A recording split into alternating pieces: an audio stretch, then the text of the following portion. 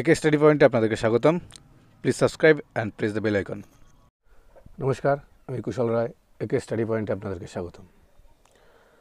তো আমার কথা অনুযায়ী আমি ডিটারমিনেন্টের যে পার্টটা আমি দিয়েছিলাম সাজেশানে, তার সলিউশন আমি আজকে তোমাদের দেবো এই ভিডিওতে।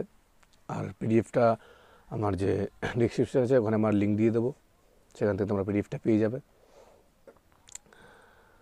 তো ফার্স্ট যে অঙ্কটা আমি 5 নম্বর থেকে শুরু করছি, 5 নম্বর অঙ্কটা দিয়ে, কারণ 5 নম্বর পরে আমি এবার 1 নম্বরে যাবো। কারণ 5 নম্বর অঙ্কটা আমাকে আগে বোঝানো দরকার। যদি তোমরা বুঝতে চাও, তোমাদের ভালো করে বোঝানোর জন্য 5 নম্বর অঙ্কটা তোমাদেরকে আগে বুঝতে হবে।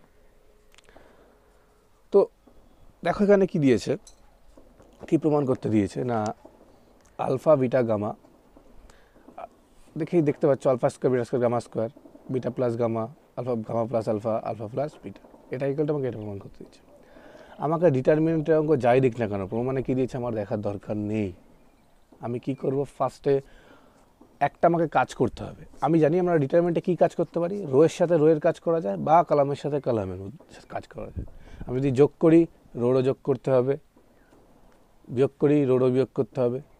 সেটা আমরা 3টে রোয়ের সাথেও করতে পারি, দুটো রোয়ের মধ্যেও করতে পারি, কিন্তু রোয়ের সাথে কলামের কোনো কাজ করতে পারবো না। তাহলে কী কী কাজ করতে পারবো সেটা আমাদের জেনে নেওয়া উচিত। আমি কী কী করতে পারবো, রোয়ানের সাথে রোটু যোগ করতে পারবো। যদি সেটা না হয়, আমি রোয়ানের সাথে রো3 যোগ করতে পারবো। যদি সেটাও না হয়, তাহলে রোটুর সাথে রো3 যোগ করব। সেটাও যদি তোমাদের না হয়, তো আমাদের কী দেখবো, এত কিছু করার পর কী দেখবো? এই যে রোয়ান প্লাস রো2 প্লাস তারপর রো3 করবো, 3টেই যোগ করবো। তো এত কিছু করার পর দেখতে কী হবে? আমাকে দেখতে হবে আমি যখন রোয়ানের সাথে রো2 যোগ করছি, মানে ধরো এই রোর সাথে আমি এই রো যদি যোগ করি, এটা রো1 আর এটা হচ্ছে রো2, আমি যদি এই দুটোকে যোগ করি, তাহলে আমার কী হবে না, এই পদটার সাথে এই পদটা যোগ হবে, এই পদটার সাথে এই পদটা যোগ হবে, এই পদের সাথে এই পদ যোগ হবে। তো এটা বলে এটা যোগ করলে কি আলফা প্লাস আলফা স্কোয়ার হয়, আর এটা যোগ করলে বিটা প্লাস বিটা স্কোয়ার। দুটো কি সেম হচ্ছে? এটা দেখার দরকার নেই, এই দুটোই তো ওখানে আলাদা হয়েছে, তার মানে আলাদা হয়েছে, তাহলে এই কাজটা আমি করতে পারবো না। তাহলে আমাকে বুঝতে হবে, আমাকে সেই কাজটা এখানে অ্যাপ্লাই করতে হবে যে অপারেশনটায় আমার সবকটা সেম চলে আসে। যেমন আমি যদি এখানে রো1 প্লাস রো2 প্লাস রো3 করি, তাও তো আমার সেম আসছে না। কিন্তু যদি আমি রো1 প্লাস রো3 করি, তাহলে দেখো এটা যদি যোগ করি alpha plus beta plus gamma, এটা করলে কি আসে alpha plus beta plus gamma, এটাতে আসে alpha plus beta plus gamma. তাহলে 3টেতেই কী আসছে, সেমই আসছে। তাহলে আমাকে এই কাজটাই এখানে করতে হবে, তাই আমি এখানে এই কাজটাই করেছি, যেহেতু 3টে সেম চলে আসে। এটা আমাকে বুঝে নিতে আমাকে কী কাজ করতে হবে। যদি রো দিয়ে না হয়, যোগ দিয়ে হলো না, তাহলে একটা থেকে একটা বিয়োগ করে দেখো। তাও যদি না হয়, দুটো যোগ করে একটা বিয়োগ করতে হবে। এবার রো দিয়ে যদি কাজ না হয়, তখন আমাকে কালাম দিয়ে দেখতে হবে, কালাম 1 প্লাস কালাম 2 করবো। আর কালামের কাজ করলে কী হবে, এই বরাবর কাজ করতে হবে। এখানে রো1 ড্যাশ রো1 প্লাস রো3 করে আমার সেম চলে এসছে। এই সেমটা আনা কী জন্য?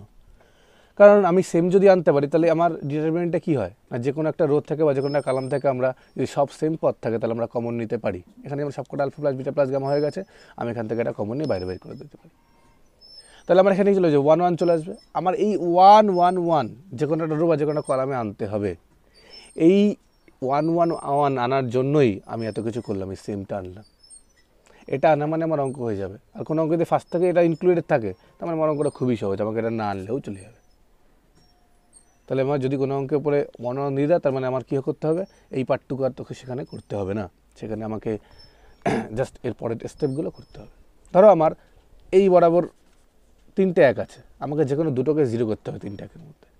আর যখন আমি দুটোকে 0 করব, তখন আমাকে এই 3টের মধ্যে কোনো একটাকে কনস্ট্যান্ট রাখতে হবে। আর সেটা আমরা রো1 বা কালামানকেই বেশি প্রেফার করব, কনস্ট্যান্ট যেটা রাখবো। আর যেটাকে কনস্ট্যান্ট রাখবো, সেটাকে বাদ বাকি দুটো দিয়ে বাদ দিতে হবে।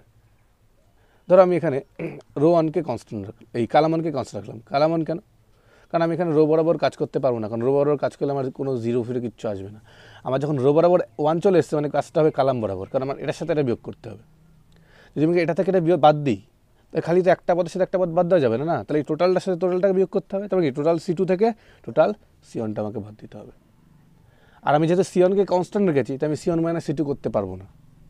আমি যাকে কনস্ট্যান্ট রাখবো তাকেই বাদ দিতে হবে দুটো থেকে। যেমন এখানে C2কে আমি এটা থেকে এটা বাদ দিয়েছি, এটা থেকে বাদ দিয়েছি, আর C1কে আমি কনস্ট্যান্ট রেখেছি। তাই আমি কী করেছি, C2 ড্যাশ করলে C2 মাইনাস C1, আর C3 ড্যাশ করলে C3 মাইনাস C1।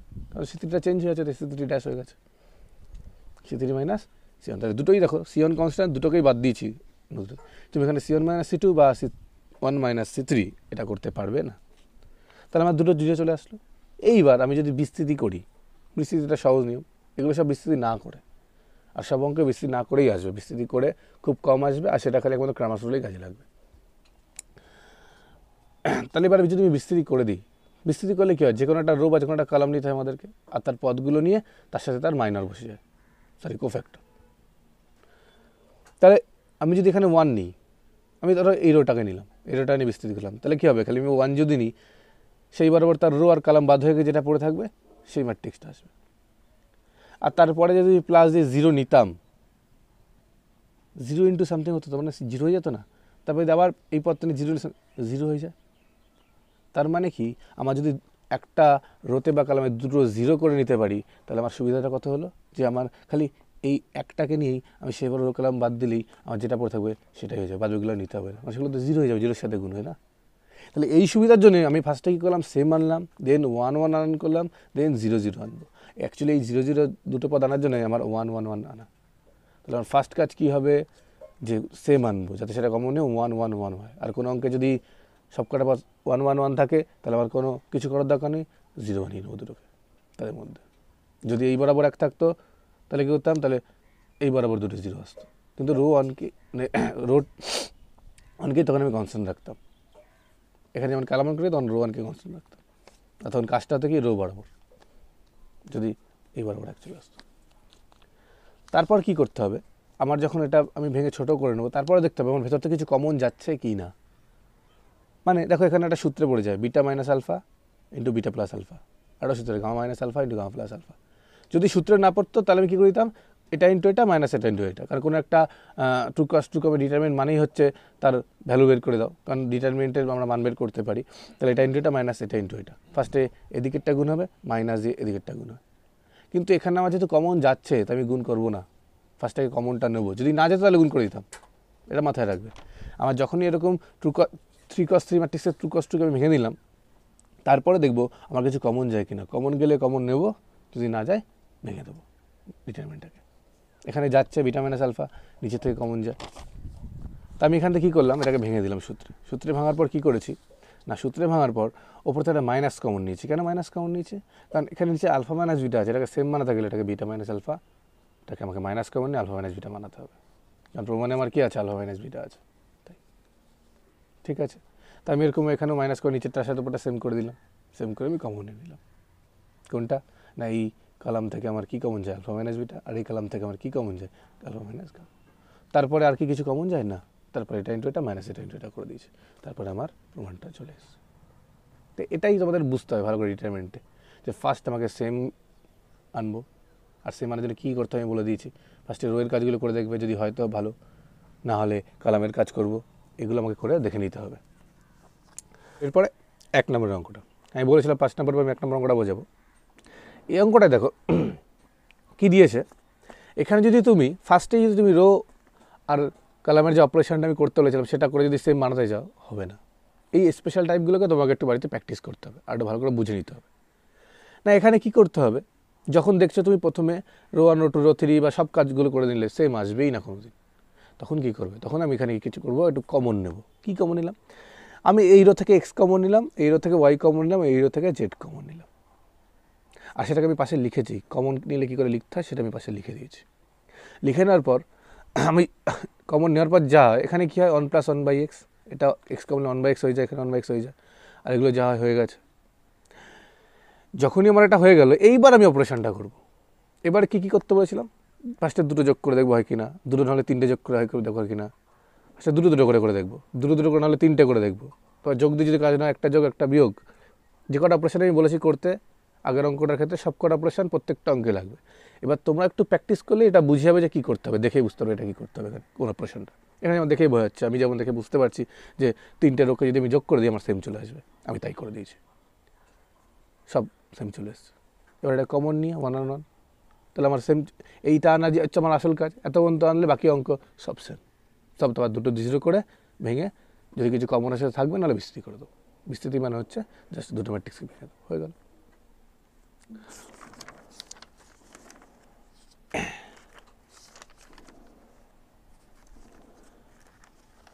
এরপরে আরেকটা একটু আলাদা টাইপের অঙ্ক। আলাদা টাইপ কেন? কারণ এখানে প্রমাণ কি করতে দিয়েছে, আর মানে একটু ভালো করে বুঝে নেবে, তাহলে অঙ্কটা হবে। এটা যেটা দিয়েছে সেটা আমাকে এটা প্রমাণ করতে দিয়েছে। আগে আমি অঙ্কটা টুকে নিলাম। এবার যখন দেখবে কোনো অঙ্কে এই সামনের সব পদগুলো সেম আছে, আর পরে আমার প্লাস দিয়ে কী আছে দেখা দরকার নেই, সেটা আলাদা থাকতেই পারে, তাহলে আমি সেটাকে দুটো ডিটারমিনেন্টের যোগ আকারে ভেঙে নিতে পারি। তাই এটাকে দুটো ডিটারমিনেন্ট যোগ আকারে ভেঙে নিলাম। তো এরকম কোনো অঙ্ক থাকলে ফার্স্টে কী করবে, আলাদা করে দুটো ডিটারমিনেন্টের যোগ আকারে ভেঙে নেবে। আমি ভেঙে নিয়েছি, এখানে 1 চলে এসেছে, অঙ্কটা কিন্তু খুব সহজ হয়ে গেছে। এই অঙ্কটা এটা আমি ক্যালকুলেশন করতে পারবো, কিন্তু আমি যদি এটা ভেঙে দিই আমাকে এই প্রমাণটা আমার আনতে একটু দেরি হবে। তো আমি কী করেছি, আমি এটাকেও একটু ভাঙার চেষ্টা করেছি। আমি যখন এটাকে ভেঙেছি তো সেখান থেকে আমার দেখো এখানে একটা কাজ হয়, এখানে কমন যায়, এই রো থেকে আমার কী কমন যায়, এক্স কমন যায়, তাই না? এই রো থেকে কমন যায় ওয়াই কমন যায়, এই রো থেকে কী কমন যায়, জেড কমন যায়। তো আমি সেই কাজটা করেছি, কমন নিয়েছি। আর এই কালাম থেকে সি কমন যায়, তাহলে বাইরে কী কমন গেল, এক্স ওয়াই জেড আর সি, তার মানে সি এক্স ওয়াই জেড, তাহলে এটা দাঁড়ালো। এইবার এটা আর এটা পুরো সেম আছে, জাস্ট কালামগুলো চেঞ্জ হয়ে আছে, মানে যেটা কালাম মনে আছে ওখানে সেটা কালাম 3-তে আছে, আর কিছুই না। তা আমি কী করেছি, এটাকে চেঞ্জ করে এই পরেরটা বানিয়ে দিয়েছি। কী করে চেঞ্জ করেছি, ফার্স্টে চেঞ্জ করলাম কালাম 2 চেঞ্জ বাই কালাম 3, একটা মাইনাস সামনে এলো তার জন্য, তাই না? আর তারপরে কী চেঞ্জ করলাম, এখানে মাইনাসটা হবে না, কারণ একসাথে দুটো চেঞ্জ করে দিয়েছি। তাহলে একটা কালাম চেঞ্জ করলে মাইনাস আসে, তারপর আরেকটা চেঞ্জ করলে আরেকটা মাইনাস আসে, মানে প্রত্যেকটা কালাম যদি পরস্পরের সাথে চেঞ্জ হয় বা রো পরস্পরের সাথে চেঞ্জ হয়, তাহলে একটা করে আমার মাইনাস সামনে আসবে। এখানে দুবার চেঞ্জটা অ্যাপ্লাই করেছি, করে আমার এটা দাঁড়িয়েছে, তার জন্য আমার মাইনাস মাইনাসে কী হয়ে গেছে, প্লাস হয়ে গেছে। মানে ফার্স্টে আমি কালাম 2 চেঞ্জ বাই কালাম 3 করেছি, তারপর কালাম 1 চেঞ্জ বাই কালাম 2 করেছি, এরকম করে আমার এটা চলে এসছে।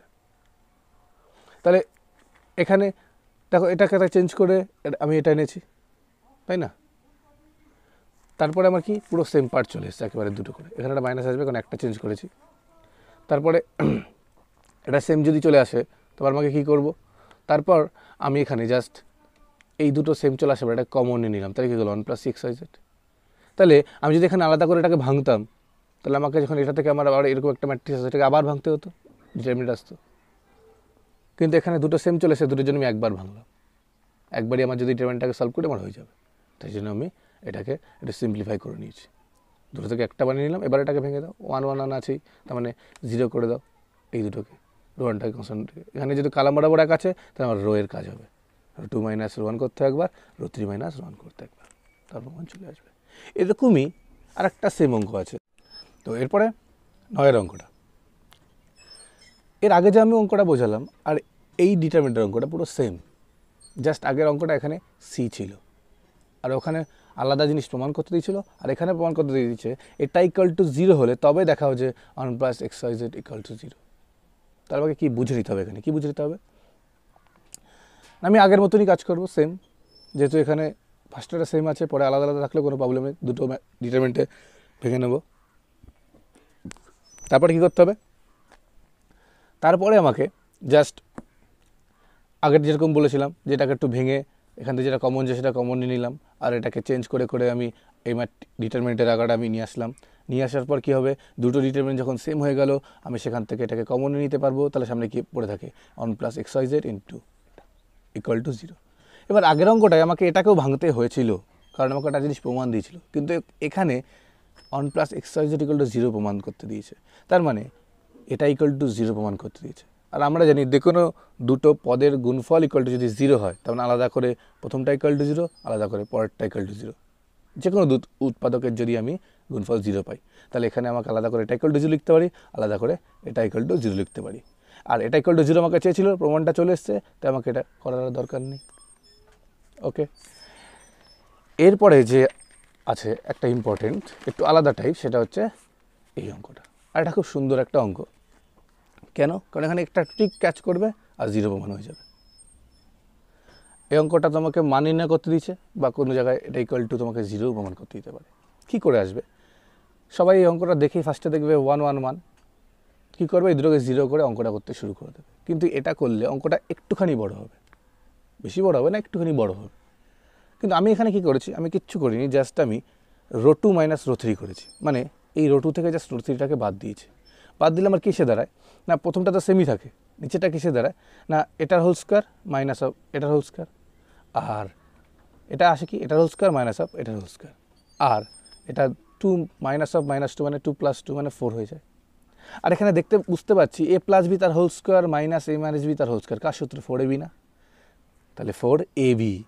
এবার এখানে 4ab যদি করি মানে কি হয় 4 e to the power x into to the power minus x, আর এই দুটো একে অপরের অনুন্নক, দুটোর গুণফল কত হবে 1 হবে, তাহলে খালি কী পড়ে থাকবে 4 পড়ে থাকবে, তাই আমার এটাও 4 চলে আসবে আর এটাও 4 চলে আসবে, কারণ এখানেও পাই to the power x pi to the power minus এক্সের অনুন্নক, আর এখানেও এ প্লাস বি তার হোল স্কয়ার মাইনাস এ মাইনাস তার হোল স্কয়ার, এটা কার সূত্রে পড়বে 4ab সূত্রে পড়বে।